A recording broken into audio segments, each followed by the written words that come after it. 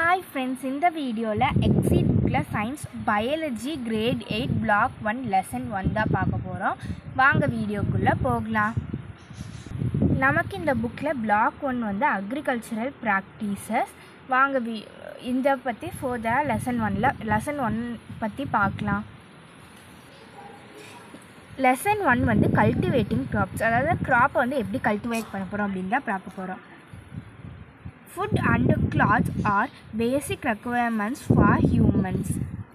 We depend on plant and animal for these requirements. அதாவது வந்து என்ன கொடுத்துருக்காங்கன்னா food and clothes வந்து ஹியூமன்ஸோட பேசிக் ரெக்குவயர்மெண்ட். இந்த ரெக்குவயர்மெண்ட்காக நம்ம பிளான்ட்ஸ் அண்ட் அனிமல்ஸை டிபெண்ட் பண்ணி இருக்கோம் அப்படின்னு சொல்கிறாங்க. Plants cultivated on a large scale to meet our requirements of food and clothing are known as crops. இந்த பிளான்ட்ஸ் வந்து லார்ஜ் ஸ்கேலில் நம்மளோட ரெக்குவயர்மெண்ட்டை தீக்கிறக்காக பண்ணுறது வந்து நம்ம க்ராப்ஸ் அப்படின்னு சொல்லுவோம்.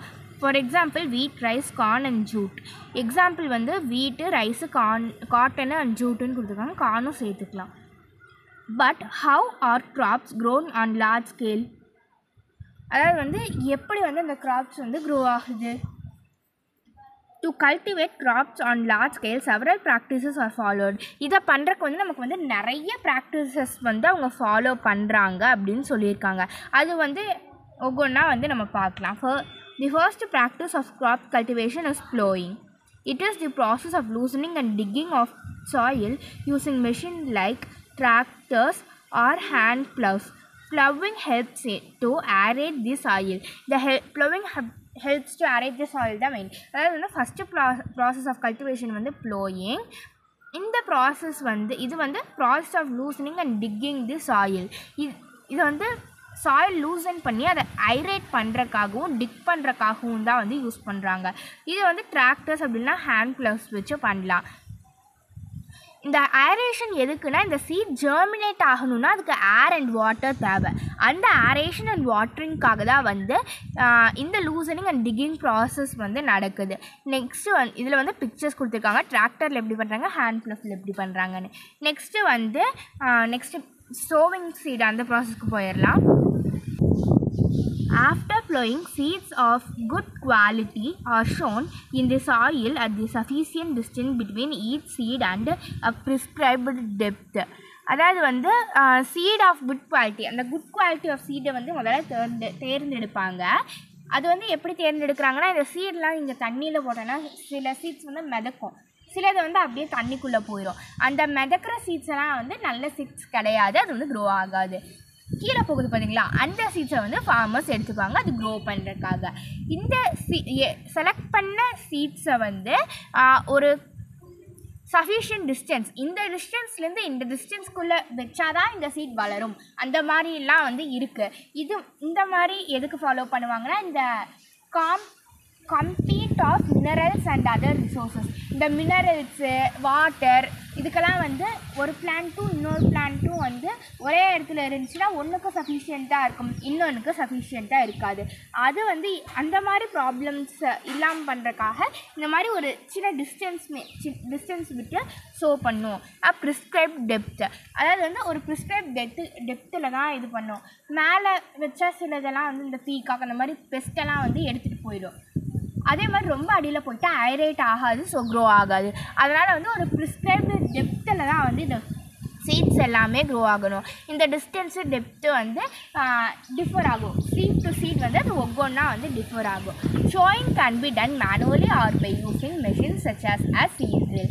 இந்த ஷோயிங் வந்து மேனுவலாக கையிலையும் பண்ணலாம், சீட் ட்ரில்லையும் பண்ணலாம். இது வந்து கையில் பண்ணுறது, இது வந்து சீட் ட்ரில்லில் பண்ணுறது.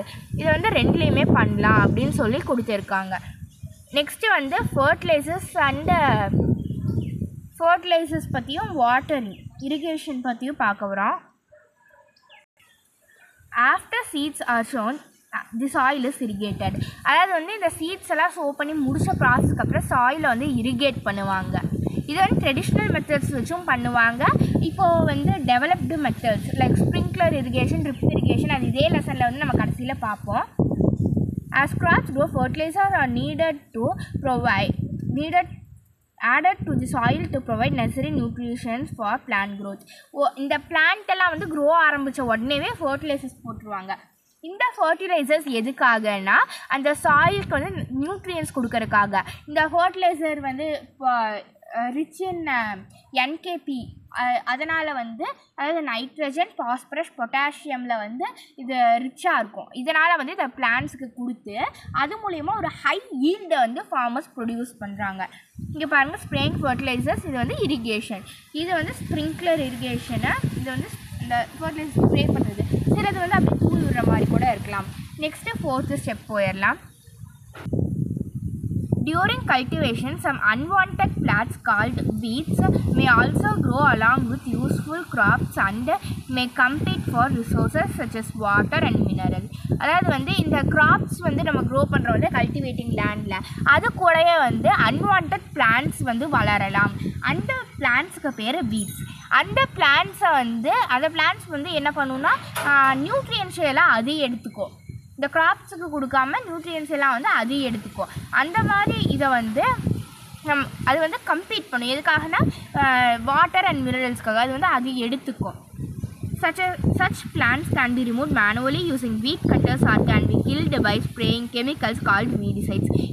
இந்த மாதிரி வீட்ஸை வந்து வீட் கட்டர்ஸ் யூஸ் பண்ணி கட் பண்ணிடலாம். அப்படி இல்லைன்னா வீடிசைட்ஸ் யூஸ் பண்ணி அதை வந்து அழிச்சிடலாம், அந்த மாதிரி சொல்கிறாங்க.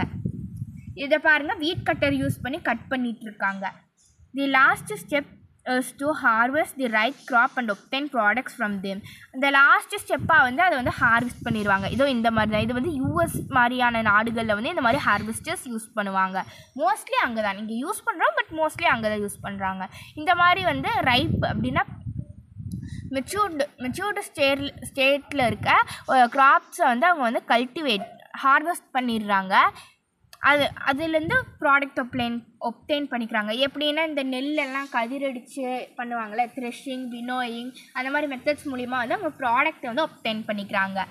It can be done using machines such S harvester. அதாவது சொல்கிறேன் பார்த்தீங்களா, ஹார்வெஸ்டர் யூஸ் பண்ணி பண்ணுவாங்க.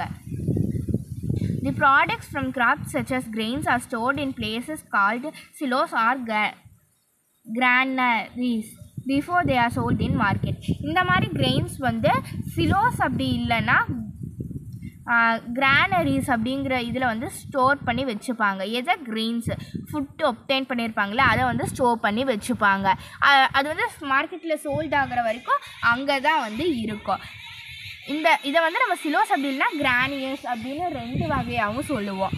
நெக்ஸ்ட்டு ப்ராசஸ் கல்டிவேஷனில் வந்து ஹார்வெஸ்டிங் அண்ட் ஸ்டோரேஜ் தான் கடைசி ப்ராசஸ். நெக்ஸ்ட் வந்து நான் சொன்னேன்ல இந்த இரிகேஷன் மெத்தட்ஸ் பற்றி பார்ப்போன்னு, இதுதான் வந்து இந்த irrigation methods. Irrigation of fields can be done traditionally using wells and pumps or by modern irrigation methods such as sprinkler and drip irrigation.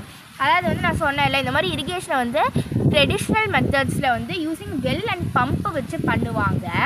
அப்படி இல்லைன்னா மாடர்ன் இரிகேஷன் மெத்தட்ஸ், அதாவது வந்து sprinkler irrigation and drip irrigation வச்சு பண்ணுவாங்க. இன் sprinkler irrigation water is supplied uniformly throughout the field using the help of pipes have rotating nozzles. அதை வந்து ஒரு pipe இருக்கும், அதில் வந்து ஓட்டை போட்டு வச்சுருப்பாங்க, அதுதான் வந்து நாசல்ஸ். அந்த நாசல்ஸ் வந்து ரொட்டேட் ஆகிட்டே இருக்கும். அப்படி ரொட்டேட் ஆகும்போது அந்த வாட்டர், அது மூலிமா ஒரு வாட்டர் வந்து யூனிஃபார்மாக எல்லா இடத்துக்கும் ஒரே மாதிரி வந்து ஸ்ப்ரெட் ஆகும் பிகாஸ் ஆஃப் திஸ் ரொட்டேஷன். இது வந்து ஃபுல் ஃபீல்டுக்குமே வந்து இது வந்து ஆகும். In drip irrigation, water drips down into the soil immediately near to roots. இந்த ட்ரிப் இரிகேஷனில் வந்து டேரெக்டாக இந்த பிளான்ட்டோட ரூட் பக்கத்துலேயே போய் வந்து தண்ணி வந்து விழ ஆரம்பிச்சிடும். அதுதான் வந்து drip irrigation. This method helps to save water. இந்த மெத்தட் வந்து வாட்டரை சேவ் பண்ணுறதுக்காக நமக்கு ஹெல்ப் பண்ணுதுன்னு சொல்கிறாங்க. தேங்க்யூ ஃப்ரெண்ட்ஸ், இதுதான் லெசன் 1. உங்களுக்கு ஏதாவது டவுட்ஸ் இருந்தால் நீங்கள் கமெண்ட்டில் சொல்லுங்கள். வேறு ஏதாவது வீடியோ போடணுன்னாலும் நீங்கள் கமெண்ட்டில் போடுங்க. மேக்ஸ் நான் கண்டிப்பாக போட்டுடுறேன்.